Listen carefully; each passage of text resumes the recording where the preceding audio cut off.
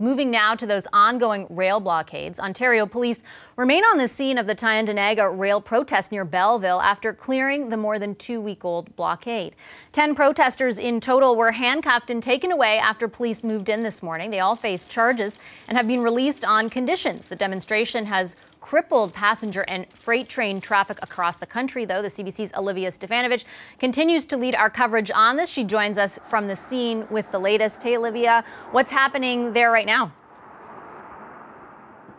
Vashi, I'm at the second camp that the Mohawks of Tyendinaga have set up along the main CN rail line here, just below me, that runs from Montreal to Toronto. And as you can see, people are still here. In fact, some are actually arriving as we're speaking. They have a fire pit with some smoke billowing here, a couple tents still set up. Police moved into the main camp this morning, which is about 8 kilometers to the west down this line here. And they're still on site around this second camp that's set up here. But this camp is on Mohawk property, so police have not come in to dismantle anything as of this point. But I do want to point out that police are across the tracks here. If you can see, several vehicles are parked facing this camp, observing what's going on here.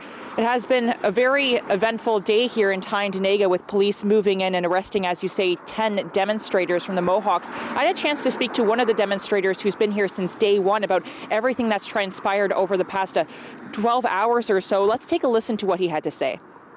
Reconciliation doesn't come at the end of a gun. You can't give us an ultimatum to leave somewhere that we've been for hundreds of years, that we were given as a gift by the Queen. So they come in, they're arresting your allies. The allies are being arrested. That is like a war crime.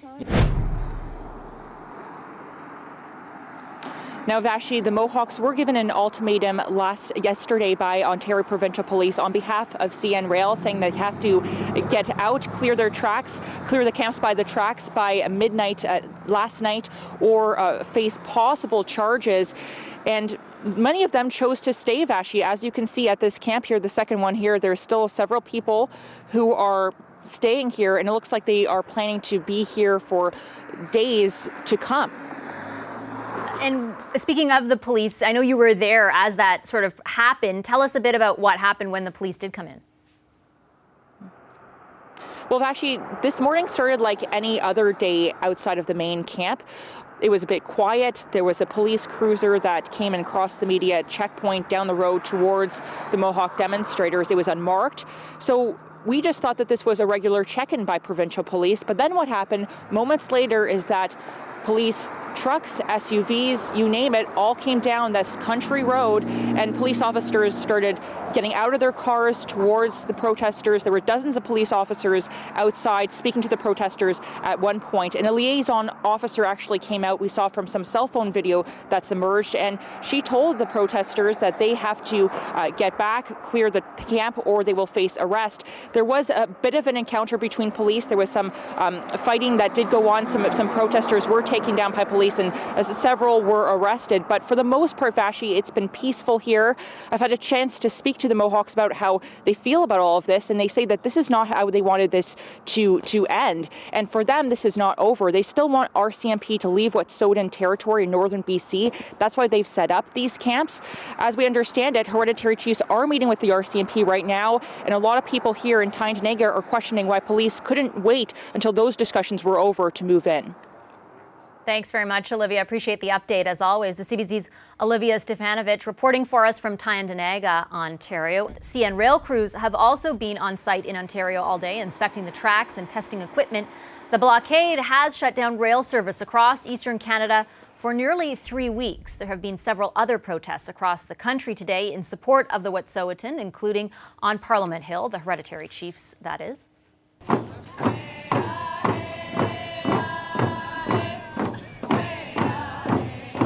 A few hundred people, most of them young activists, marched through Ottawa's downtown core ahead of a rally in front of Parliament.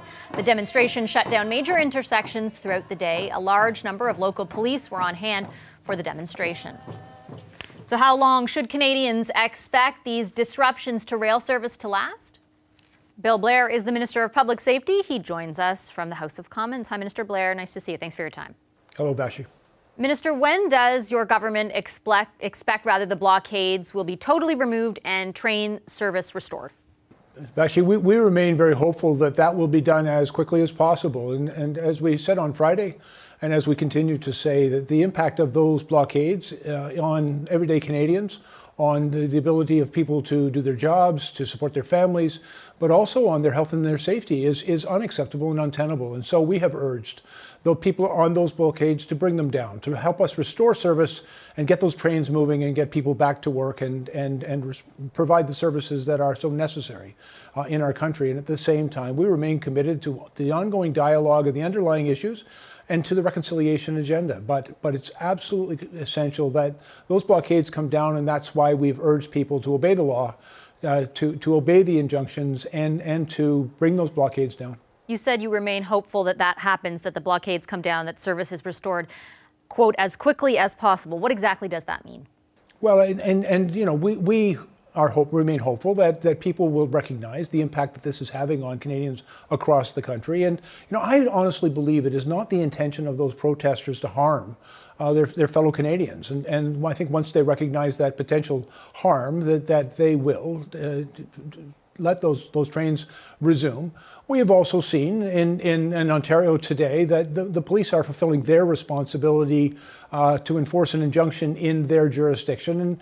And we are also absolutely committed to a peaceful resolution of this matter so that services can be restored and we can get back to the important work of reconciliation and addressing long-standing concerns in a very respectful way with the Indigenous leadership in this country. Minister, I take your point on the actions of the OPP today here in Ontario, but though they've been able to somewhat dismantle one of the blockades, my understanding is a number of protesters have gone to the other side of the tracks. They've set up another protest there.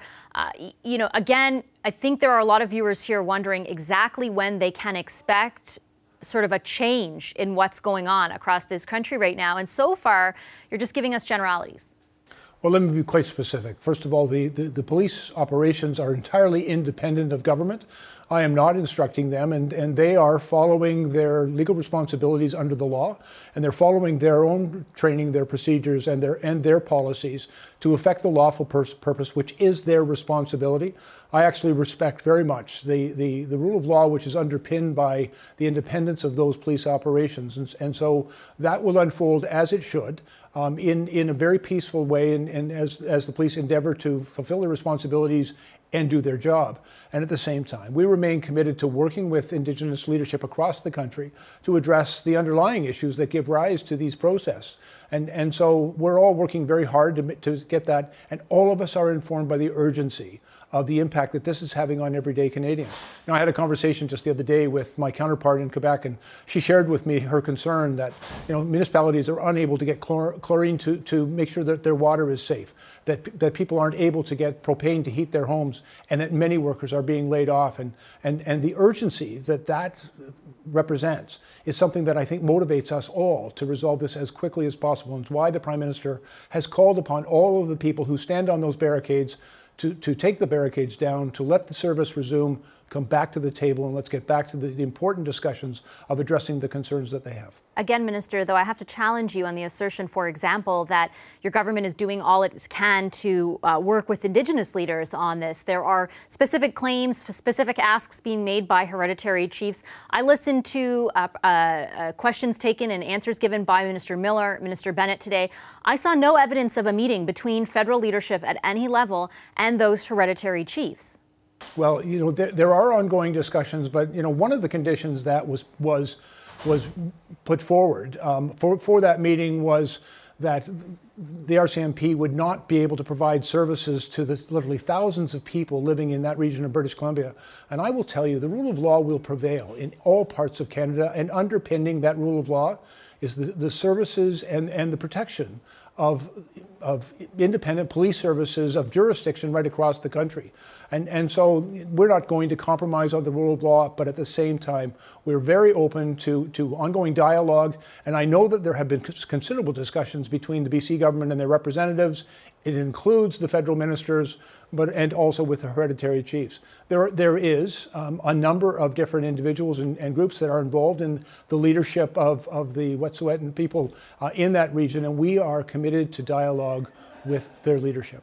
regardless of whether your government is committed or not, it's not happening to an extreme degree or to a high level right now. And I'm thinking that a lot of people, both who are concerned about the economy and reconciliation, are watching this today saying, okay, one blockade has been removed, but how long until the next one gets put up? What is your government doing specifically to ensure that this doesn't just keep happening? Because there are a lot of Canadians, I think, very genuinely asking themselves right now, how long before the next one? Well, Vashi, let me also be clear. There were literally weeks and months of discussion and negotiation between the provincial authorities in British Columbia, including the Deputy Commissioner and Commander of the RCMP and the Wet'suwet'en hereditary chiefs on this issue. There were a number of concerns raised. The RCMP have responded very positively to that. They said last Wednesday what they were going to do. They then set out to do exactly what they had said. They have completed that task in response to that concern. I will tell you that I know they still won't meet. The hereditary chiefs still won't meet with the government. And let me be very clear, there was a 90-minute meeting that took place on Friday evening in British Columbia, which involved the hereditary chiefs, representation from the BC provincial government and the RCMP and jurisdiction in that area. So those discussions have been ongoing and have been very positive. This is part of a longer process of reconciliation. But while that process is underway, it is absolutely essential that the rail services be restored. The impact of its disruption is unacceptable and cannot persist. And so we have been very clear. The barricades must come down, and we remain committed to that ongoing dialogue to address and redress the areas of concern that have been brought forward with respect to that project and other matters of reconciliation. But we can't allow the disruption of this service to continue to impact people so that they can't support their families and their communities and that their health and their safety may be put at risk. The impact is unacceptable. It cannot be allowed to continue. And so we are urging the people on those barricades to respect and understand and be sensitive to the impact that their actions are having on innocent Canadians, to take those barricades down. And we are always open to dialogue, and we invite the Indigenous leadership in Wet'suwet'en and across the country to come back and re-engage with us on the very important issues that need to be redressed. But at the same time, let's get the barricades down, let's get services resumed, and let's get back to a meaningful and productive dialogue. Thanks very much, Minister. Appreciate your time this evening. Public Safety Minister Bill Blair from the House of Commons. Hi, I'm Vashi Capellos, host of Power in Politics. See more of our show by subscribing to the CBC News channel or click the link for another video.